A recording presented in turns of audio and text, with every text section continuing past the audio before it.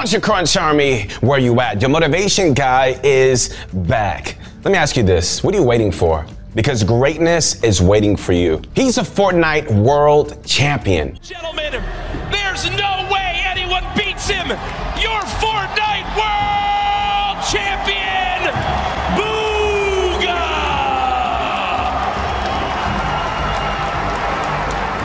He wins consistently without even breaking a sweat. What? No Holy way. So good, dude. I want Let's go, Reed. Go, dude. Oh, dude. But how does Booga manage to stay so perfectly calm, in the midst of chaos of a pro match? Yeah, there's teams in these old builds. We need to spray this. I got quick. I'm like 300. Let me lead. You need to pressure these teams under. Like, pressure this metal team. Today, we're going to be taking a look at the World Cup winner himself, Booga. There's one thing that really sets Booga apart from the rest of the Fortnite pros out there, and it isn't his incredible aim or his cracked building ability. It's his mindset and how he never lets fear or panic overtake his cool, collected, and calm persona during chaos of a pro in-game. There are 5 easy habits that let Booga sail through major Fortnite tournaments carefree. And if you manage, guys, to incorporate some of them into your games, who knows? You may end up being the next world champ. So it begins before Booga even sits down at his desk or at a tournament rig. It began right when Booga started playing Fortnite, and not even in a competitive sense. I mean, he's been a part of the scene practically since the scene began, and that comes with certain benefits, right? Essentially, Fortnite is Booga's game, and he keeps that in mind to keep his head in the right space. So even the most talented and highly trained Fortnite players can sometimes become hesitant and indecisive in the middle of a match. Maybe they'll hesitate on a rotate and it causes them to get caught out. Maybe they'll heal just a second too late and fall into the storm too early. Maybe they'll even hesitate on an edit or just a fraction of a second, which could lose them the entire box fight. It happens to pros, guys, and it happens to pretty much anybody.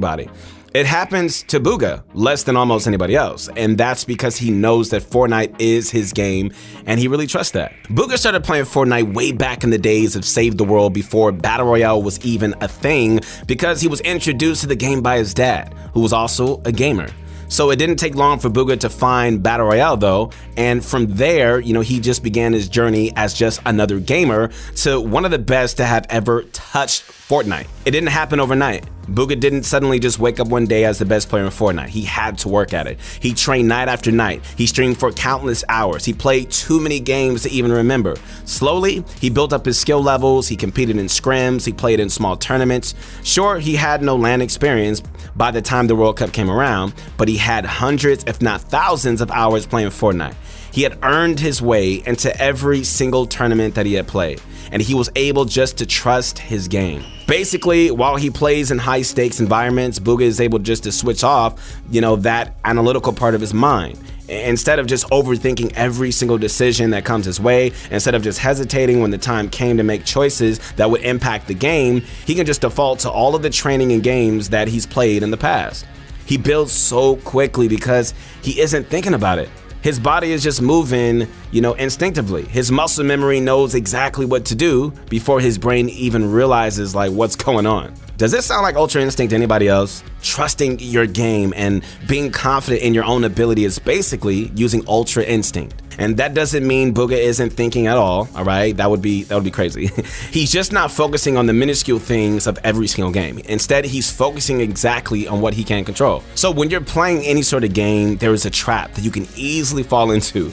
You don't even need to be playing a competitive game. It's the trap of blaming things that are completely uncontrollable. When it comes to Fortnite, focusing on things that you can't control can just vary from people landing right on top of you, like what happened in Booga's first World Cup match, to lag in the end game or just being eliminated at the start of a match. Focusing on any of that stuff is the path to failure, which is why Booga doesn't do it. Think of it like this. You're Booga. It's the second game of the World Cup Finals. You've just come off the back of a huge win in the first game, so you're really feeling good about things, right? Then out of nowhere, at the beginning of game 2, you're eliminated by Sazman.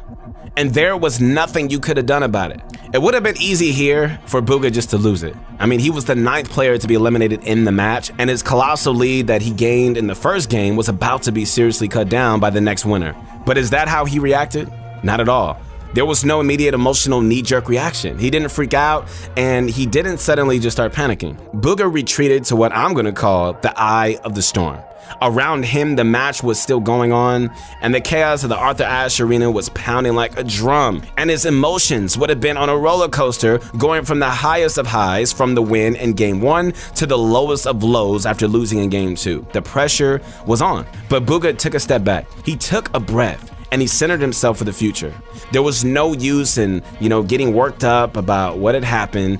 There were many, many more opportunities ahead, and in those future games, he needed to actually focus on what he could control. Booga won the World Cup.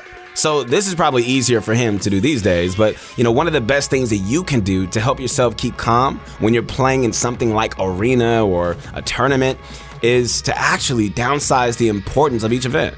Before the latest FNCS event, Booga put out a call on Twitter. He said that he would be landing at Starks no matter the heat. What does this show Booga is actually doing in the run-up to the tournament? It shows that he's not putting any real importance on the tournament. What ended up happening anyway? Well, they won the first heat and came out in 3rd place in the grand finals. It sounds counterproductive, but what this proves is that sometimes to perform well, you have to play down the importance of the situation that you're in.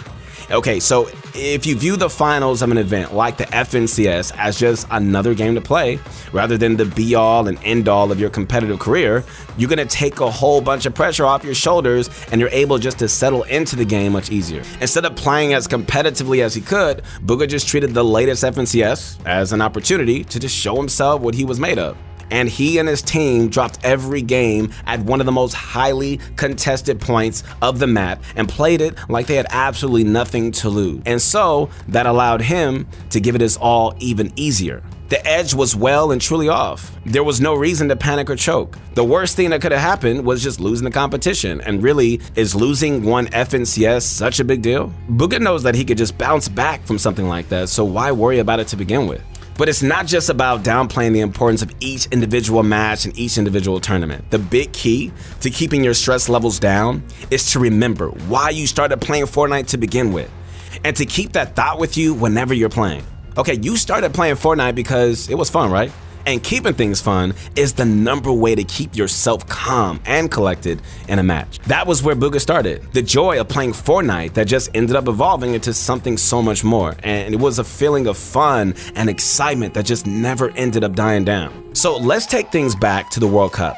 After the event had come to a close and the interviews with Booga, his friends and his family had started up, one thing stood out to me beyond all the other quotes.